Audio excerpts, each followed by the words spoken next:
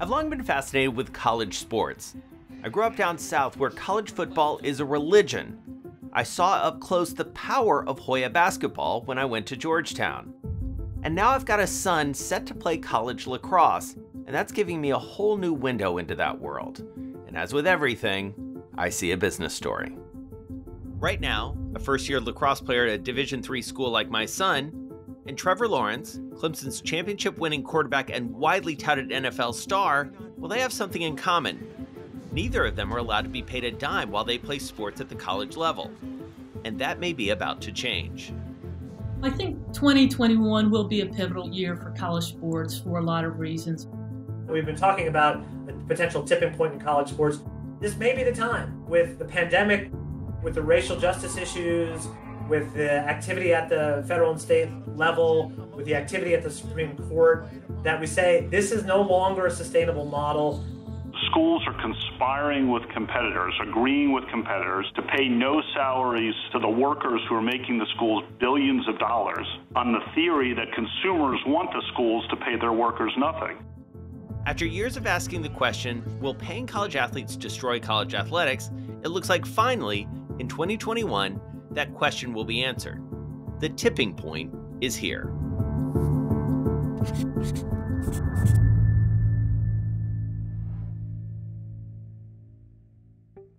College sports was built on the idea of amateurism. More than 100 years ago, after the death of 18 students and injuries to 150 others, the NCAA was formed as a nonprofit. Its mission? To protect the lives of football players by adding new rules to the sport. The biggest being the advent of the forward pass. One of the core tenets? These were not professional athletes. Amateurism is defined in the NCAA's 465-page manual as being motivated primarily by education and by the physical, mental, and social benefits to be derived, protected from exploitation by professional and commercial enterprises. In lieu of paying the players, schools provide athletes with scholarships. But today, between the college football championships, touchdown! Devontae Smith cannot be stopped! And March Madness, how about that? The NCAA is a money-making machine, with nearly $19 billion in revenue in 2019 alone. And the students, they still don't get paid. When and how did it get so out of control? Like, was there a catalytic moment, or was this just a slow bleed, as it were? The explosion in revenues came from another Supreme Court antitrust case called Board of Regents 37 years ago. Jeffrey Kessler is the co-lead counsel for the basketball and football players who are suing the NCAA for greater economic rights. What happened in Board of Regents is the Supreme Court ruled that the NCAA could not restrict the broadcast of college football and had to allow the conferences and the schools to compete with each other. It led to an explosion in television revenues, both in college football and then derivatively in college basketball. Rather than 2 networks broadcasting a total of 14 college football games each week, more than 15 networks carry nearly every college football game on TV. More games led to more ad revenue, and events like LSU sits on the throne of college football. The College Football Championship brings in close to $500 million in revenue every year. That revenue ends up influencing how college sports is organized. There was a great kind of realignment, if you will, of a number of the major conferences. This is Amy Privet-Perko, Executive Director of the Knight Commission, an independent group that spearheads reform in college athletics. And that was really done to increase the footprint of those conferences for the football TV market. And what may work for the football TV market may not be the best solution for all the other sport programs.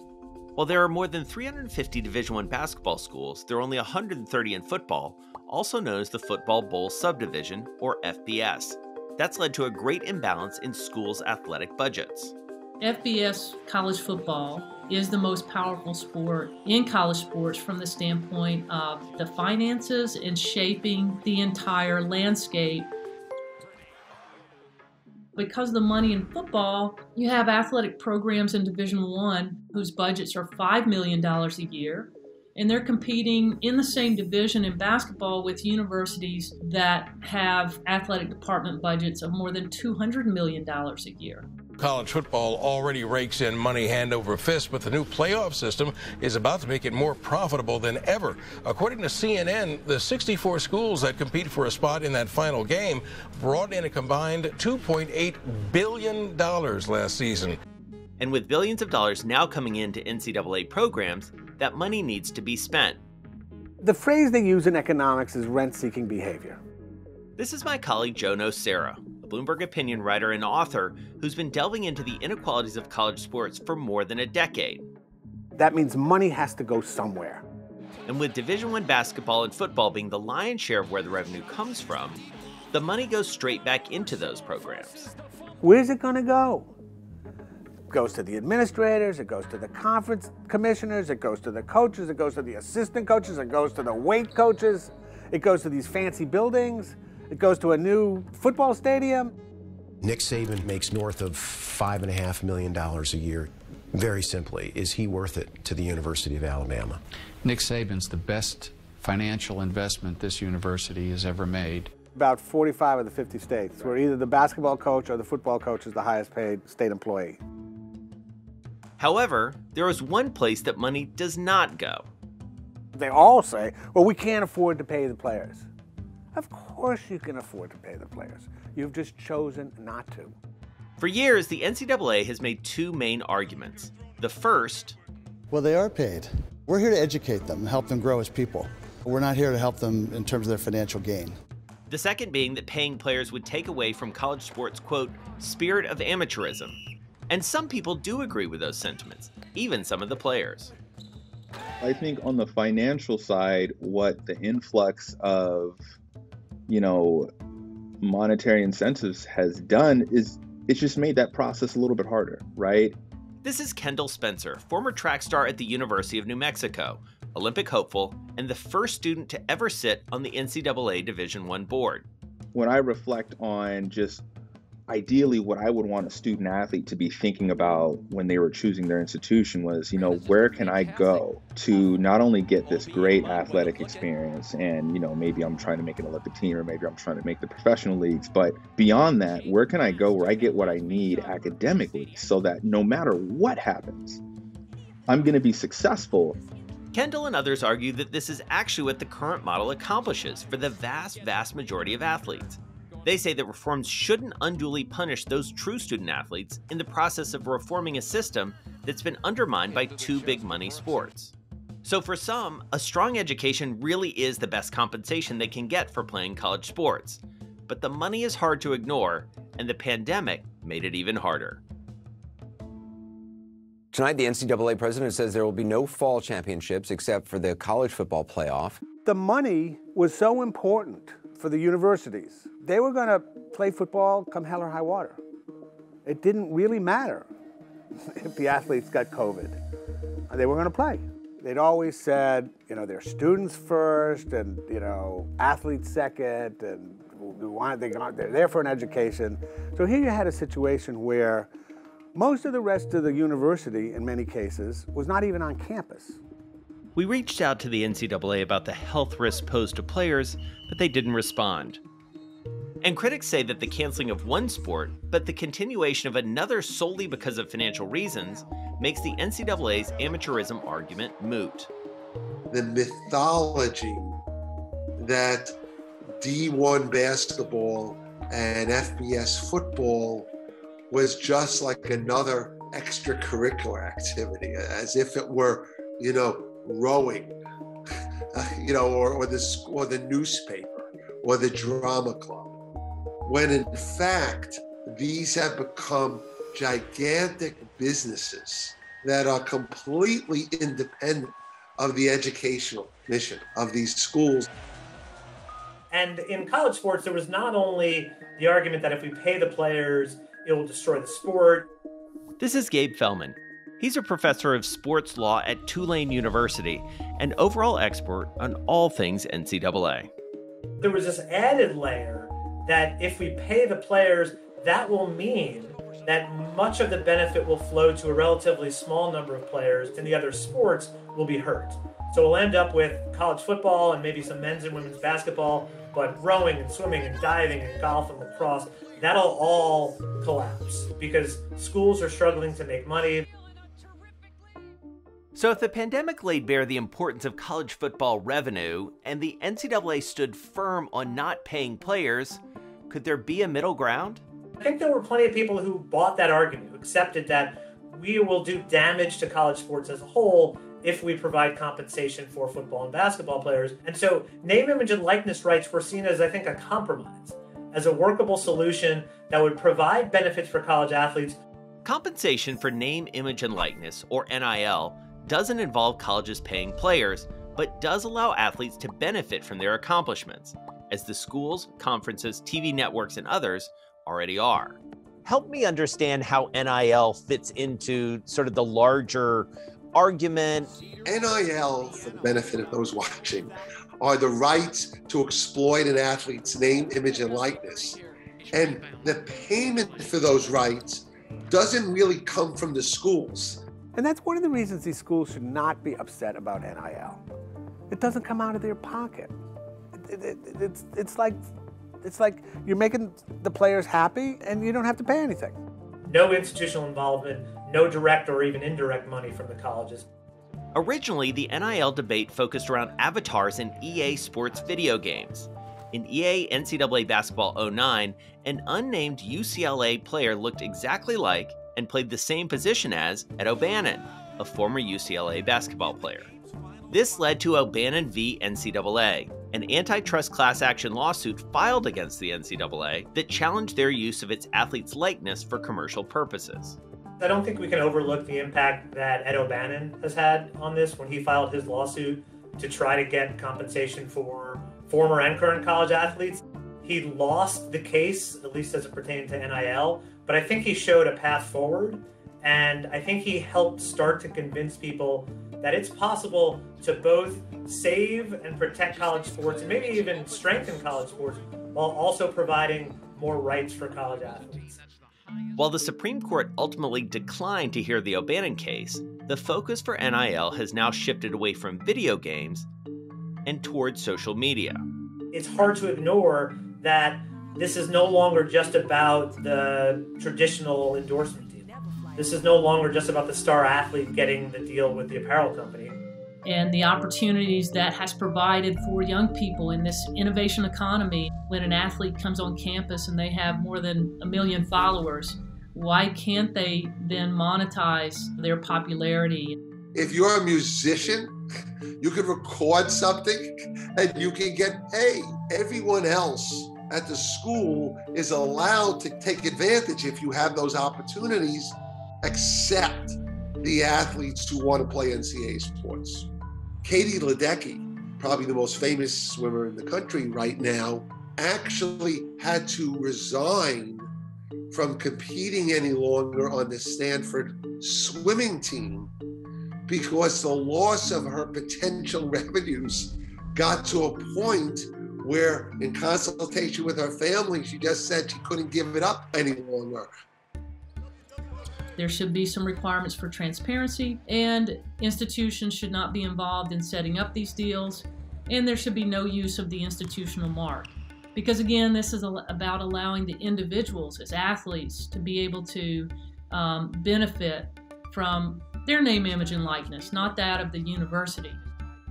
One thing NIL and directly paying the players have in common is the NCAA has fought against both for decades. So why do you think they resisted so much? Because that's the system? They resisted because that's the way it's always been. They do worry about the disparity between the quarterback getting a car ad and the center getting nothing. The reality is, and that's what our antitrust laws establish, is competition leads generally to more fan interest, more revenues, and a fairer allocation of the revenues to the people who actually generate them. And over the past few years, the fight for NIL has gotten messy. With no action by the NCAA and no national standard, individual states chose to step in. In September 2019, California initiated the Fair Pay to Play Act that allowed athletes to be paid for their name, image, and likeness. Other states like Florida followed suit, and on top of all that, the Supreme Court has heard oral arguments in the pivotal NCAA versus Alston case, with judges making arguments in both directions and some staying above the fray. It's a tough case for me. This is not an ordinary product. So I worry a lot about judges getting into the business of deciding how amateur sports should be run. One of the things that it's hard for, I think, an outsider to totally comprehend is you've got California, you've got Florida, you've got the Supreme Court, you've got the NCAA. Like, when you cut through it, where does this really kind of come down to? Like, who ultimately is going to be sort of the decider here?